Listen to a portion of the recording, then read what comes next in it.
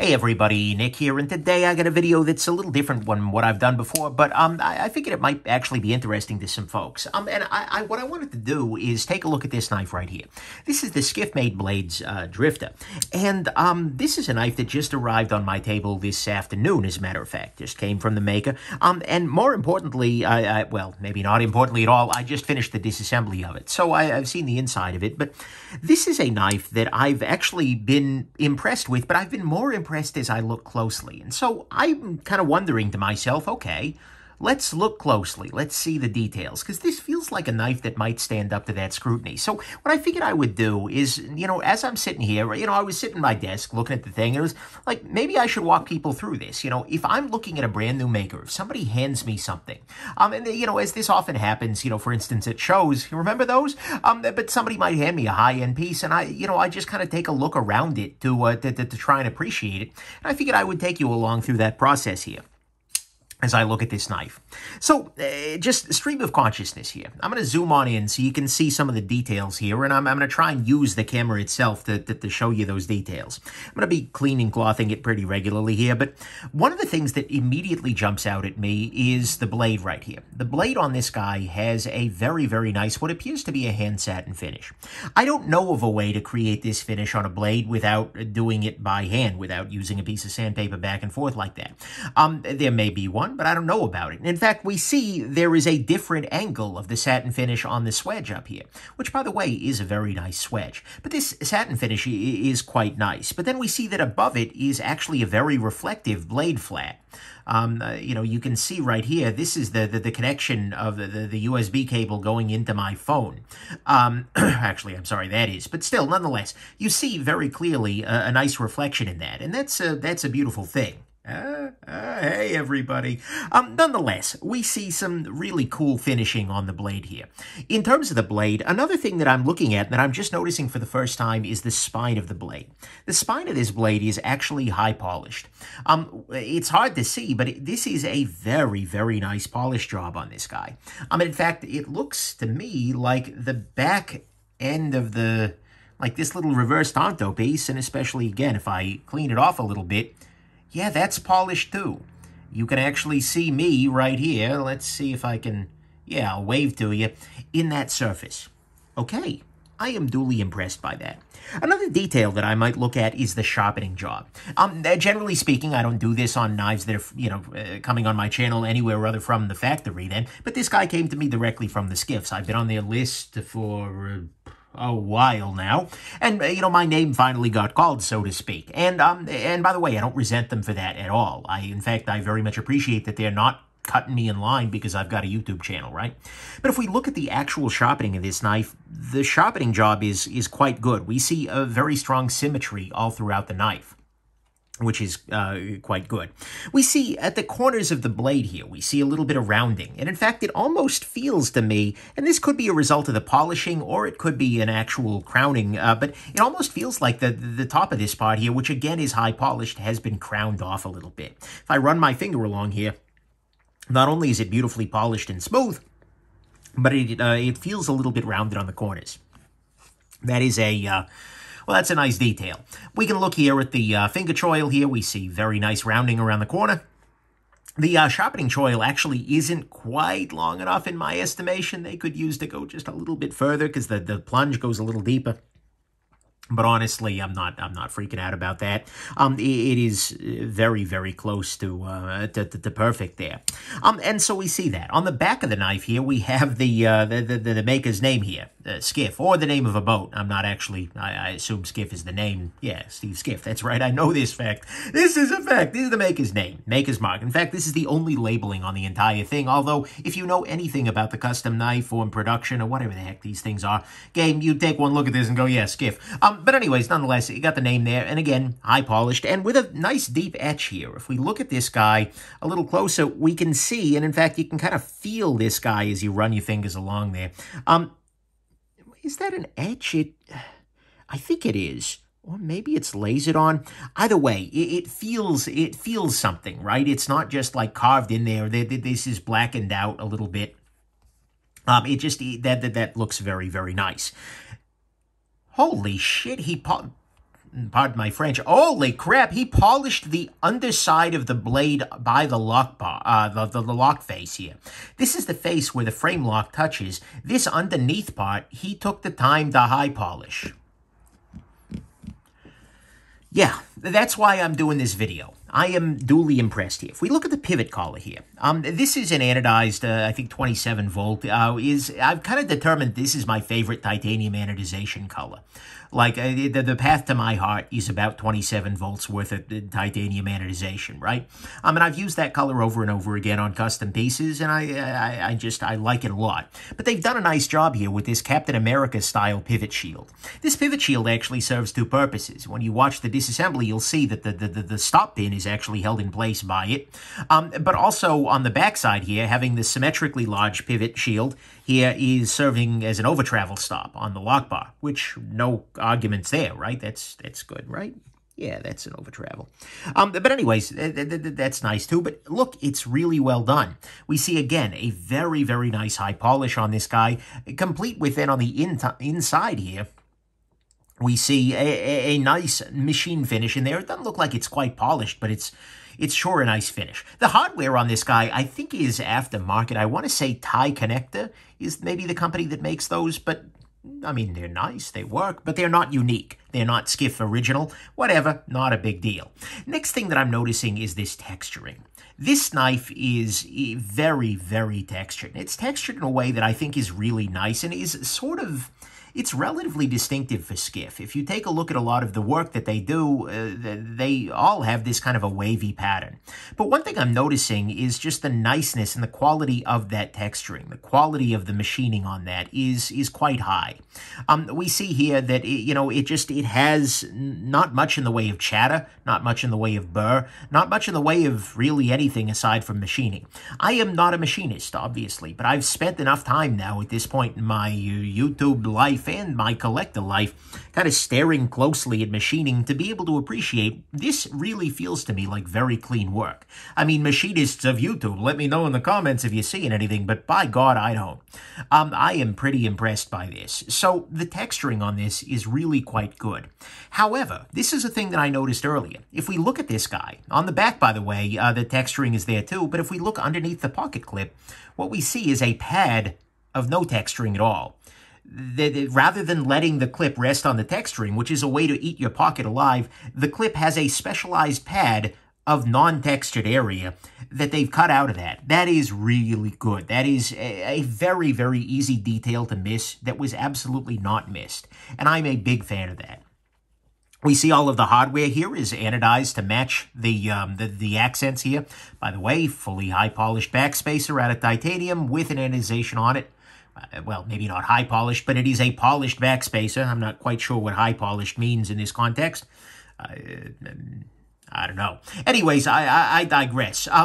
You have you've got some really nice polish on the backspacer here. You have a clip on this guy. It's a relatively long clip, which actually bothers some people. I like long clips on pocket knives, actually. That doesn't bug me particularly. Gives you a little bit more security, and especially on a relatively short knife, I'm completely okay with that. But one thing that you're going to notice is that if we look at this in the right angle, the clip matches the rest of the knife. And the clip, by the way, is on there very securely. I'm kind of wiggling it back and forth, and I'm not wiggling it back and forth at all. There are two screws here, but I feel like there might even be an indent or something like that, keeping this clip in there as securely as it is. But we see here that the pattern of the scales follows through the clip and goes through to the other side. That's nice. That's really nice. That is a prestige move. That's like a details-oriented sort of thing that I am not unimpressed with, right? They have done a really nice job of making that work. And of course, parallax means that that's not always going to be the case, right? This is the same reason that if you're wearing a watch with a second hand and second indices, depending on the angle you're looking at it, especially for quartz where it's going tick, tick, tick, you might not always see it look like it's aligned, but this is aligned enough that it's like, yeah, that was not an accident. And the pattern here of the curvature matches. That's nice. That's really nice. The clip itself is good. It's got nice spring tension to it. It's got a very nice bottom to it. It's just rounded. The sides of the clip are just as polished as the rest of the knife. Dude, seriously? I mean, and I don't just mean the side up here. I don't mean this tall surface. I mean the entire side of the clip. I'll clean it off for you here. Yeah, same polish. That's nice. But one thing that's worth noting, by the way, in the polishing world, is it's very easy to over-polish. By over-polishing, I mean you end up rounding off corners. You don't get sharp lines anymore. You get round humps on things. They have not done that here. This polishing is right where it needs to be. This is going to maybe feel like fanboying to somebody, but I want to make very clear, I just got this knife. I haven't finished my review of it yet. I haven't even started my review of it. It's been in my pocket for like 20 minutes, right? But this is just a really, really impressive technical piece here. We can look at the lock bar cutout. This little area here serves basically to thin the lock bar out a little bit. Shows people what's going on there. And what they've done is not only have they continued that cut through, but they've done it in a way that actually looks reasonably attractive. And look at this. They've even done, you see this little area right here? This one thing that's kind of tucked up a little bit more? If I'm looking at this correctly, and maybe I'm not, maybe the Skiff people are looking at this like, you idiot, what are you talking about? But if they were to, hold on just a second, let me get myself a pointing tool. This little ridge right here, this guy, if they were to bring that all the way down so that it was flush with the other guys, you would end up with a sharp corner right at the bottom here. You would end up with a sharper cutout. And I worry, and I suspect that they had worried that this might be a stress riser, that there might be, with that sharp corner there, you're going to end up with a little bit more possibility of breakage. And so they've kind of hiked this guy up. This is a thing that in practice, like as you're first looking at it, like, huh, that's a little weird. That doesn't seem to match. One of these things is not like the other. But then I looked at it and like, oh, actually, that makes sense from a longevity perspective. So it's one of those things that may not immediately be perfect, but it sure looks pretty good afterwards. The little hole in there, honestly, the little hole in there is, that doesn't really fit the rest of the aesthetic, but I kind of get why you need to do it that way, right? You need to drill a hole to start a cut there. So I'm not going to drag them too hard for it, but that's pretty impressive. We've got ourselves a nice little lock bar insert here. See right on the side there, we've got ourselves a very nice little here. I'll open it up so you can see. See this little pocketing area here makes it very easy to get in there and unplug the knife. Wow, unlock the blade is what I meant to say. You can unplug the knife as well. I mean, here, watch. Plugged in. Oh, damn it, I'm off camera. This gag was not worth this zoom out. Here we go, plugged in. Unplugged. There you go. Problem solved. Anyways, back at the ranch. You know, pop this guy open. Very easy to unlock the knife. That's the term I was looking for here. But yeah, one other thing that's worth noting, by the way, is the geometry of this whole affair. It's very easy to have pivot hardware sticking way out, but I think they've done a really nice job of putting it kind of where it needs to be and not giving it a whole heck of a lot of trouble there. If we look a little closer here, we have a little engraving here, Drifter, number 66. Apparently, I get my kicks on Drifter 66 here, which isn't going to make sense to a lot of kids, but hey, whatever, because they don't know the reference. I barely know the reference, honestly. I don't even know.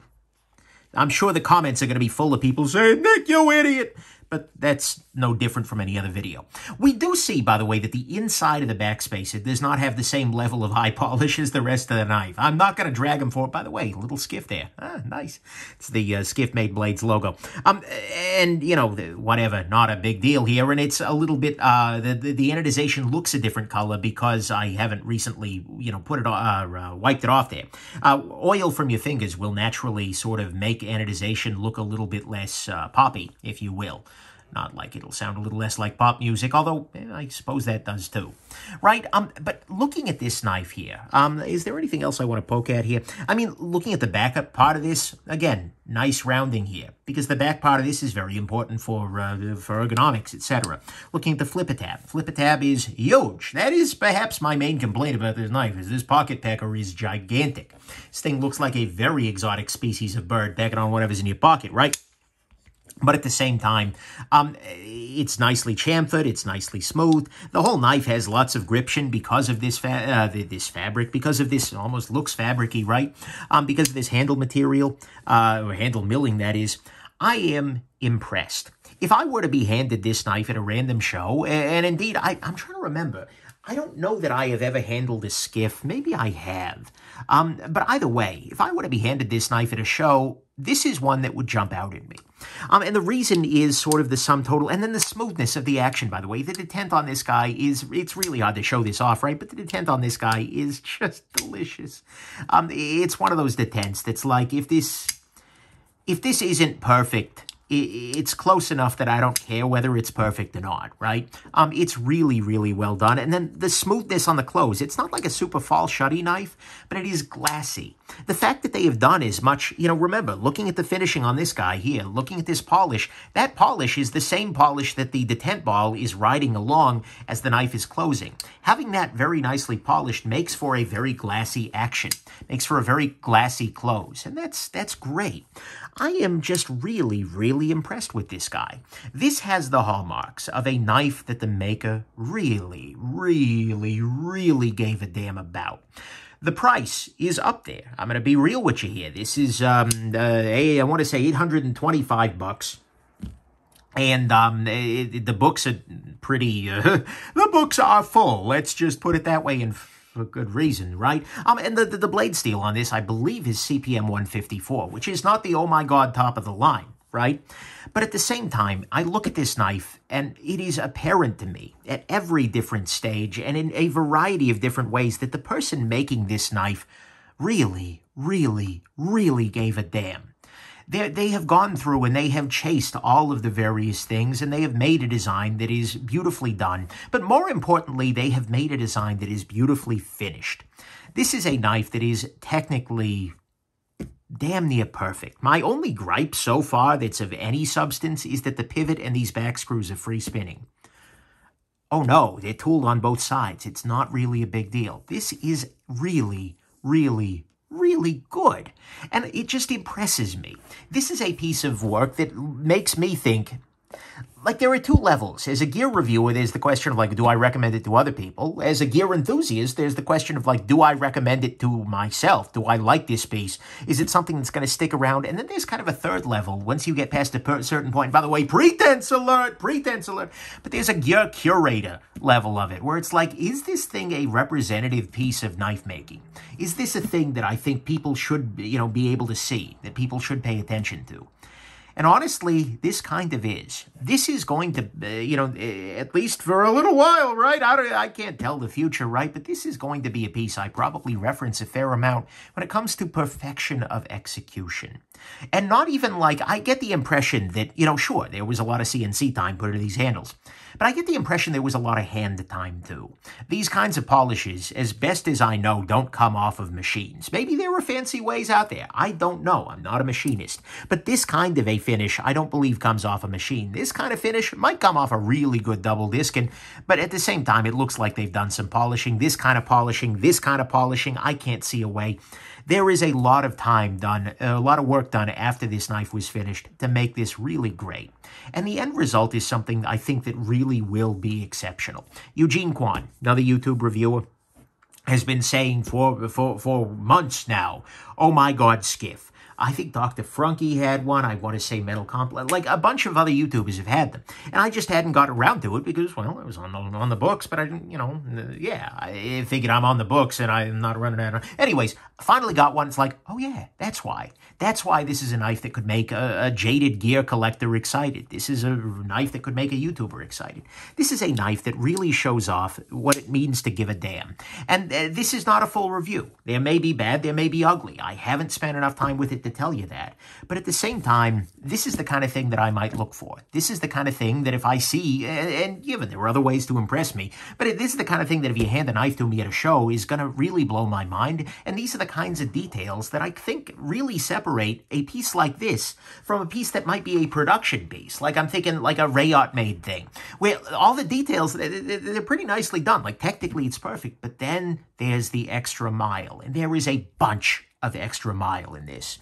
And I love seeing that. And it's not that common, and it's nice to see every so often. So anyways, there you go. Holy crap, this was a 20-minute gush fest, but I'm impressed with it. We'll put it that way. Full review pending. Keep an eye out there in the future, along with disassembly, along with everything else. But I figured, why the heck not? So anyways, there you go. Hope this has been interesting to you, and have yourselves an absolutely wonderful rest of your day. Bye now.